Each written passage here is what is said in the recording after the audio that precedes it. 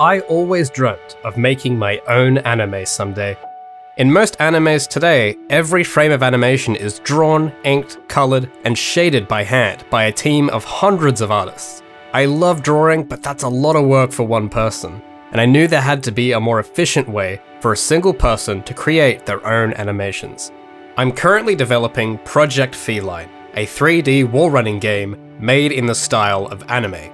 And over the past 2 weeks, I've been animating the game's protagonist, Gabriella. And in this episode, we're going to break down my animation process day by day to see how these animations were made, and how you too can make your characters look and move like a hand-drawn Japanese animation. Let's get into it.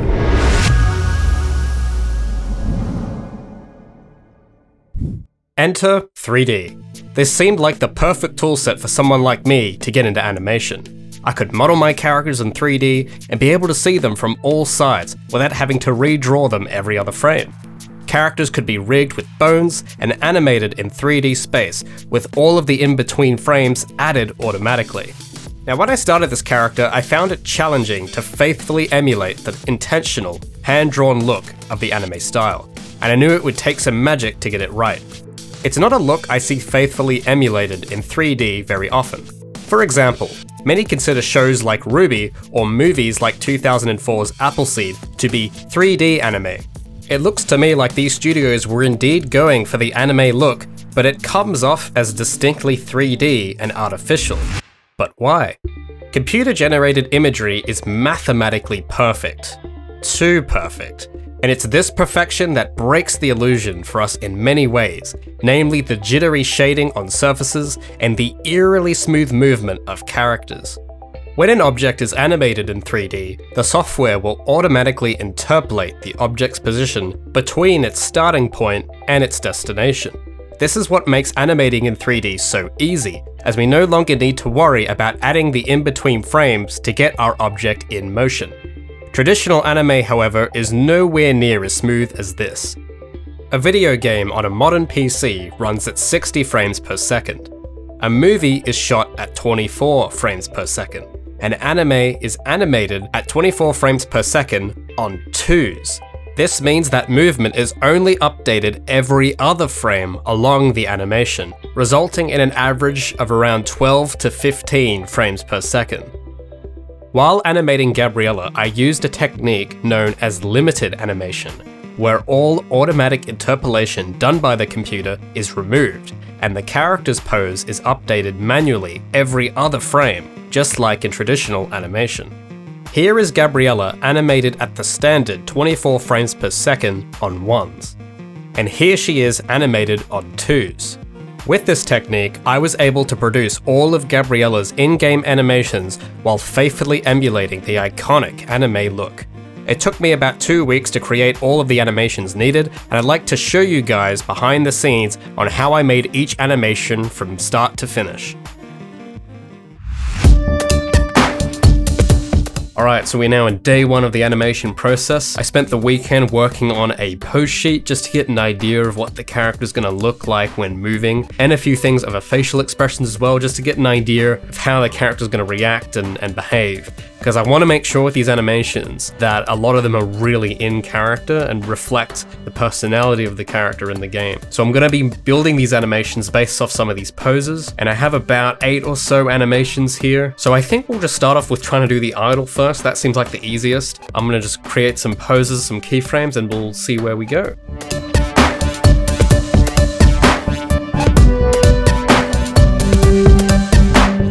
Alrighty, so it's been about 2 hours or so since I started animating. I've started off with just like an idle animation just to get a rough idea and pose of what that'll look like. I've just got some breathing going on there. Now again, still very rough drafts, nothing final yet. I also got a bit bored of doing the idle and I moved on to a few other ones. I have this walk that I have in progress, but here it is so far. There's still a lot of things I gotta fix with it. This was only about an hour of just positioning and posing things. So yeah, I think now I'm gonna probably spend another 2 hours today working on it and then take a break. I was thinking to try doing one animation at a time, but I think I want to do it more like do all of the animations and incrementally improve them throughout the week. So I'm gonna work on this a bit more and check back in soon. Alrighty, so it's been another 2 hours or so. We've got this nice little skate sort of animation going here. The keyframes are still very basic at the moment. I just have some blocking keys at the moment, and it's just auto-tweening between them all. I think I'm gonna leave those auto-tweens in for now, just so that it makes it easier to get those poses. One good thing to do is to get a lot of reference material if you can. So I've just been sitting here for the past like couple hours just watching this guy on inline skates. And I've been trying to sort of match his poses. And the cool thing about YouTube is if you press the comma and full stop keys, you can actually cycle between the frames. So I've just been pausing it on certain frames and trying to match this guy's pose. So I take like this pose for example, and as you can see the one I've got on screen here is quite similar to this dude. So I'm gonna be signing off for today, and then tomorrow we'll get back on it and we'll start off some new animations and refine some stuff, but I mean, we'll see what happens. So I'll see you guys tomorrow. Okay, so I've spent about an hour doing this. I've made a start on like the jump pose and the jump loop. I thought it'd be best to start off with just a pose. If we hit play, I've got a bit of variation going on. I still got to work the tail in. Pretty happy with how the legs are for the moment, but I will like to offset these later so it looks a bit more natural. I know that there is some bits clipping. That actually does happen a lot in games. Even AAA titles have clipping in the mesh, so I'm not going to worry too much about it. I've got this other one too that I made up quickly, which was just going from the idle to the jump. And oh, it looks like I've deleted all the tail keyframes there by accident. I have some set keyframes, just some empty ones here of when I want something to happen. So at the second frame, like really immediately, I want her to start crouching down in anticipation for that jump, but I'll probably replace these with the proper poses later. But yeah, I'm gonna take a little break, getting a little tired. See you guys in a bit. Alright, so we're coming up at around the end of the day, and I've just been mainly touching up some things. Tomorrow I'll probably make a start on the wall running animations, because I feel like to get those done right, it's going to rely a lot on the standard run animation or the skate animation, because I'd like it to be very similar. So with refining this run, one thing I've been trying to pay close attention to is, of course, the 12 principles of animation. I used to teach this stuff, so I've kind of got it drilled into my head of trying to implement these in. If we go here to the hips, you can see that there's this blue, which is the up and down, because I've tried to make it feel more bouncy instead of just a gradual shift. I think from the back, it's starting to look better than how it used to. It looks a lot less stiff. The spine still feels a bit too solid, so I'm gonna have to fix some things up there. The next thing I worked on for a bit was mainly the idle animation, because I made a post on it on Reddit and Twitter and all that, and I got some feedback on it, but now it's just a matter of making sure it feels nice and feels natural and that it's not breathing too fast. That was like a common thing I was getting, was that, oh yeah, she looks like she's breathing a bit too quickly. So I've been trying to alleviate that a bit. So what I've done mainly, again, it's more curve stuff. So as you can see, the hips kind of bounce up and down now instead of drift. I've also offsetted the hands and have those bounce a bit too. Having them out of sync with the hips definitely feels a lot more natural. I didn't get that much sleep last night, so I'm feeling a bit more tired than I did yesterday. I didn't get through things as quickly, but I think I'm getting some refining going on, which is good. So yeah, I may decide to do more work today, I may not. I think I might just take the evening off just to unwind and get myself to bed on time so I can go at it tomorrow. But if I do decide to work, I'll update you guys then. If not, I'll update you guys tomorrow. So I'll see you all later. Alrighty, so I'm about to get back into things, but I spent about an hour this morning just creating up a new walk cycle animation and refining some of the other animations. So in my walk at the moment, it's basically just like a less intense version of the skate or run animation. Now I have indeed updated my checklist a bit, so I've got a blockouts checklist and the finalized checklist. After I get all these finished, I might chuck it into Unreal and test it, just to make sure it all works, and then we'll get along to finalizing them all. We'll see how things go. But let's get back into the work. So I've got the jump loop going now, and I have like the tail kind of moving in a circular kind of pattern. I also have made some progress with the jump, like the beginning of the jump animation, going from the idle pose to the jump pose. And it's a very quick animation. So if I go through it frame by frame for you guys, we've got the idle pose. She then bends down at frame 3, and it's like this very exaggerated crouch, and I might even go a bit further with this. And then the immediate next frame, it's very, very quick. I have it so that she's like starting to sort of push herself up in the air, but those are fully stretched, and the legs are starting to stretch a bit as well. So after that that pose, the next pose, she's now her feet have left the air and she's going into the jump pose. And for the idle animation itself, I've spent a considerable amount of time on that tail, making sure that it sways in a natural looking way. So I kind of have it going as sort of like a figure 8 pattern. That'll be probably it for the moment. I might do some more work later and show you guys then. Now I've got a bit more stuff going on in these animations. One thing I really want to show is the jump that I've got going on here. I've just got a test on the root bone so that it moves up and down so I get an idea of the actual movement on camera of how the character will jump. And this is the in-game camera view. So yeah, I've mainly just been focusing on that land, trying to get the sort of land animation going. And I've also made a start on trying to get the wall run pose, and by golly, it is difficult. I've added some template walls here to kind of get an idea of where the wall surface is. And I've just literally copied the skate animation and tilted everything a bit. But yeah, this is definitely going to need some work. As many people have pointed out, ever since the very, very first devlogs, people are always wanting the hand to be making contact with the wall. It will make contact with the wall, so hopefully that's a few wishes fulfilled there. It's just going to be tricky to figure out how to do the legs and weights and all that, because, you know, physically this is impossible. You can't really skate on walls like this, but I want to make it look as convincing as possible. But yeah, that's what it looks like in the gameplay view so far. That's what I've got for today. I don't want to try and rush things too much. I think Monday was a really great day. I feel like I got a lot done, but now I'm starting to feel like I'm slowing down a bit. Not sure why that is exactly. I guess animation is just kind of tiring. I'm a bit scared that I'm going to burn out too soon, but I think we'll get through it. But yeah, I'm going to sign off for today and I'll report back soon.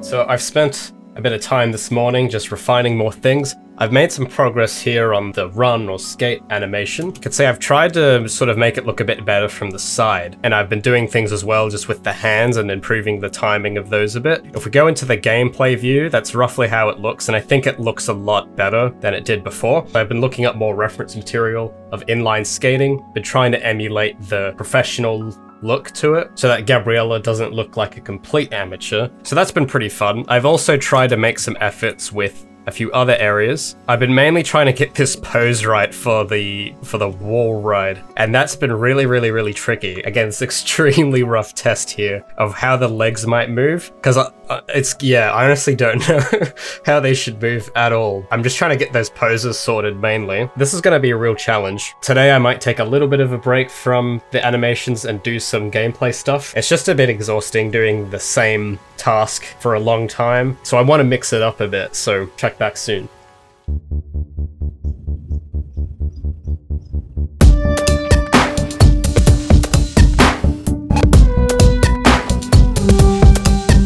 Alright, so I spent this afternoon doing a bit of testing. I thought, seeing as I had these animations, that I might as well give them a try in engine to make sure they all work before I continue working on them. So I've got the new model in. There's still a few bugs with it that I'm glad I noticed now, but I've got here the idle animation, and I've got the skate animation in place as well.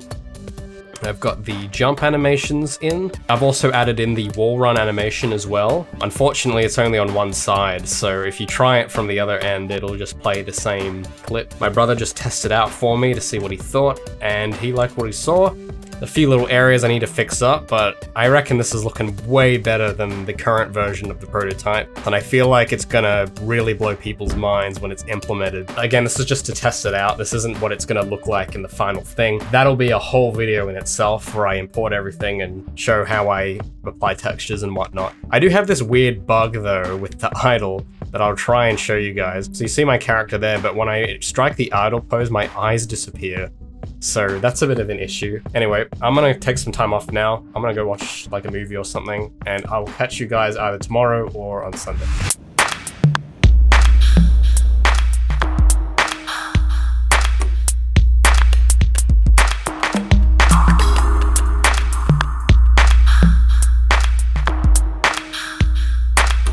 Spent some time today retuning and refining the animations a bit. I'm mainly taking into consideration some feedback I got on specifically the jump animations and bits on the wall ride animation, so I'll show you what those look like. For the jump, I mean, from a distance, it doesn't look all that different, but if you go through frame by frame, there are some differences. First of which being, I've like exaggerated the anticipation stage. I've tried to put her as close to the ground as I can without it looking too strange. I've also scaled the feet up a bit too. The actual feet will squish when she's crouching down. And I know it looks super weird. She's like super stretchy, like rubber. But when it's being played really quickly, especially when you've got it in the engine and you're jumping in game, it just feels better. It's a really hard thing to describe. When you're there playing it, you'll just feel it. So anyway, there's our jump. I also did some work on the land, so I've tried to scale up the feet as she's landing here and bring her down even more and stretch those arms in the air. It looks a bit awkward, but I think it's gonna be so quick that people won't really notice. Next thing we've got is the skate animation. I've done a bit more work on that, and I kind of wish I made a backup. I kind of like the previous one, but from the side it looked really awkward, so I think now it's starting to look a bit better from the side. And then I've been doing some work on the wall ride too. I did get some feedback. People said it looked a bit too stiff. So I've got this arm on the other side now moving back and forth. It might add some more dynamics to that animation, because this is going to be one that players look at a lot. So I think the more moving pieces, the better. And another quick thing I've done, because I had a lot of people tell me that the jump looked too symmetrical, and there's actually a name for that in animation. I believe it's called twinning. And it just completely ruins the illusion. So I've gone in and tried to offset more between the left and right sides. So I'm hoping that kind of brings more asymmetry to it and makes it look a bit more appealing. It's just fine tuning, and I'm feeling good about where I'm at the moment. I think I've got most of the heavy lifting done. It's just polishing mainly. That's gonna be it for today. I'll now be back tomorrow doing some more work on this, and we'll see how things go.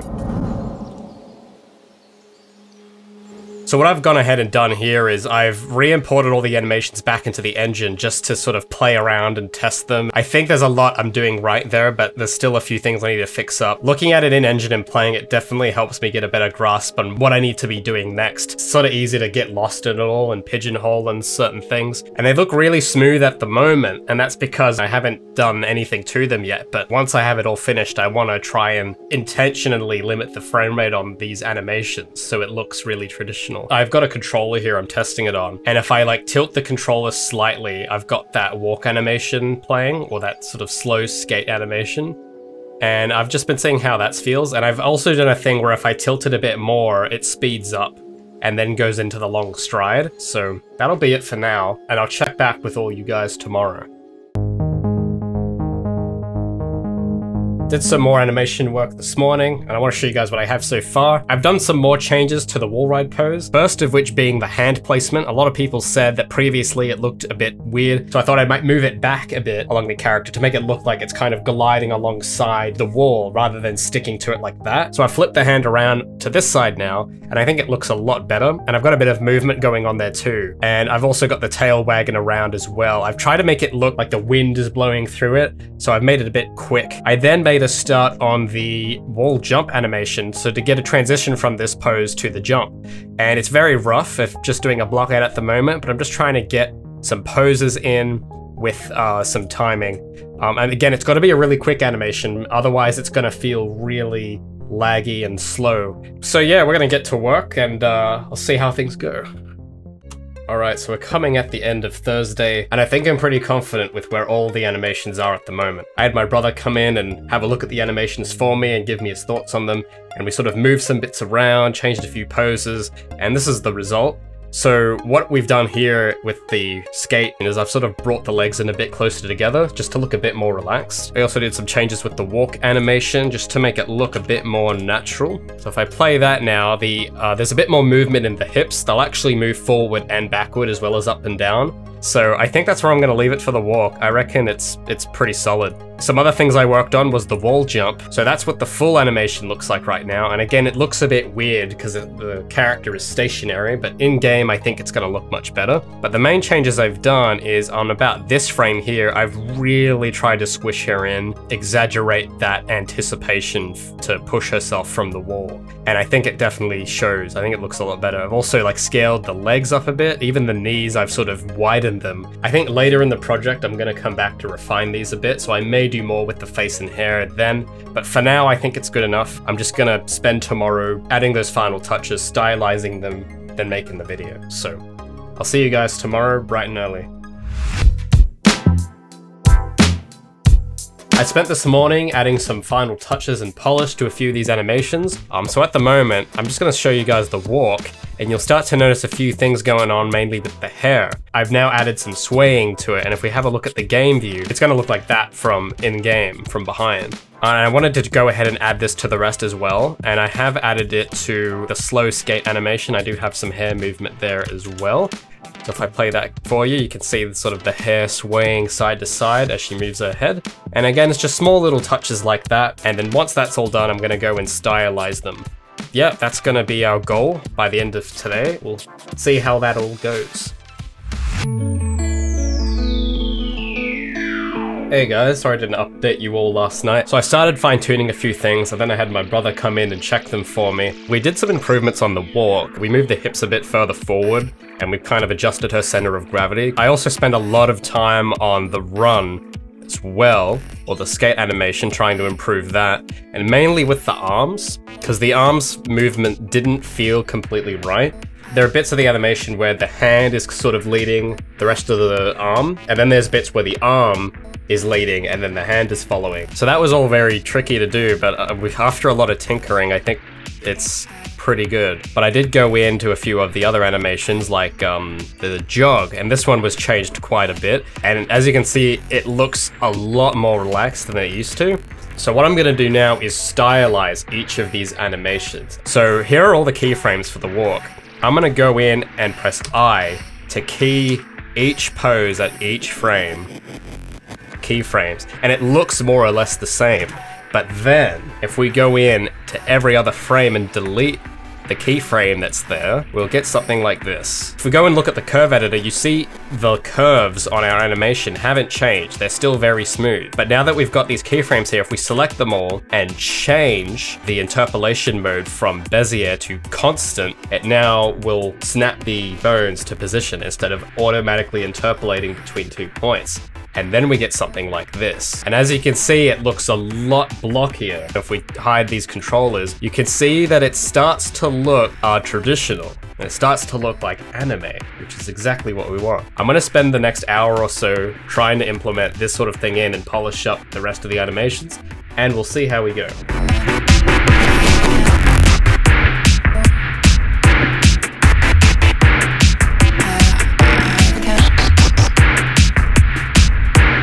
And here is the final result. In under 2 weeks, we've managed to take this rig and animate it in all sorts of ways. I've just spent the past few hours just sanding off the rough edges and stylizing it. So here's the falling animation I've made, and you can see this one came out pretty nice as well. Just for contrast, I have saved backups of before I've stylized them and after. I've used the suffix stylized. This one here is before I've stylized it, and you can see it looks really smooth. And it just kind of looks like a computer animation. But if we go back and change it to jump stylized, you can see it looks a bit more traditional and hand-drawn and intentional. And that's exactly what I was hoping this would look like, and I'm really happy with how it turned out. And here, of course, is the slow jog skating, and I think this one, I really liked how this one turned out. This one's really great. So here's the conclusion to our animation journey. It took us under 2 weeks to get that all done. And how many did we do? We did 1, 2, 3, 4, 5, 6, 7, 8 animations. Needless to say, I'm a little bit tired from all that, but this was really, really, really fun. I enjoyed it. I may even go in to add more animations later in production if we get to that bit. But for the moment, I think these are gonna work great for the gameplay. Thank you all so much for watching. If you found this video helpful or entertaining, be sure to like the video and let me know your thoughts in the comments. Up next, I'll be taking Gabriella's entire character model, textures, shaders, and animations, and importing them into the Unreal Engine. So be sure to subscribe and enable notifications so you don't miss it. Thank you to our Patreons for supporting the production of this devlog. With a $1 pledge, you too can have your name featured in the credits and exclusive access to channels on my Discord server. You can make your pledge via my Patreon, linked in the description. And I'd like to thank the artist behind this episode's wonderful Project Feline fan art submissions. If you'd like to have your fan art featured in these videos, be sure to join the community Discord linked in the description. I'd also like to give a special shout out to my followers on Facebook, Instagram, and Twitter. Throughout the past 2 weeks, I was posting work in progress screenshots and GIFs on those platforms, and your feedback was really helpful in helping me make these animations. So if you want to see more frequent updates in between videos, you can go ahead and follow me there, links in the description. Thank you all so much for watching, and I'll see you in the next one.